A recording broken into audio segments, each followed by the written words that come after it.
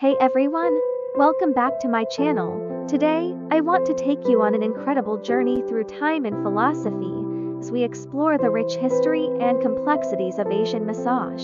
So, grab your cushions, sit back, and let's dive right in. Asian massage isn't just a luxury or a contemporary trend, it's a practice steeped in thousands of years of history. From ancient China to the intricate streets of Thailand, every region offers its unique touch. Let's start with traditional Chinese massage, also known as Tuina. Its roots trace back to around 2700 BC, with references in ancient Chinese texts, including the Yellow Emperor's classic of internal medicine. This form of massage is intertwined with the philosophy of Qi, or life energy, and the belief that our bodies contain pathways called meridians through which that energy flows. Tuina practitioners employ various techniques, like kneading, rolling, and pressing, to unblock these pathways, enhancing not just physical health but also mental and emotional balance. But the history of Asian massage doesn't end there.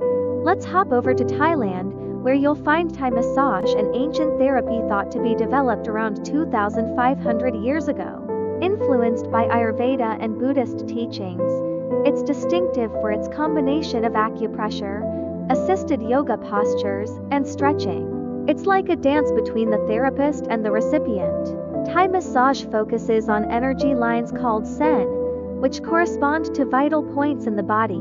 The goal, to promote flexibility, balance, and overall wellness. Oh, and let me tell you, if you've never experienced it, you're definitely missing out. Then we arrive in Japan, where shiatsu takes center stage. Developed in the early 20th century, this technique uses finger pressure along the meridians, somewhat similar to acupuncture. What makes shiatsu stand out, though, is its emphasis on maintaining balance not only physically but also emotionally.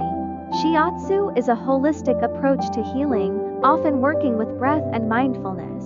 Each session can feel as much like a meditation as it is a massage, an experience that engages both body and soul. Now that we've uncovered some fascinating techniques, let's shift gears and ponder the philosophical underpinnings of Asian massage.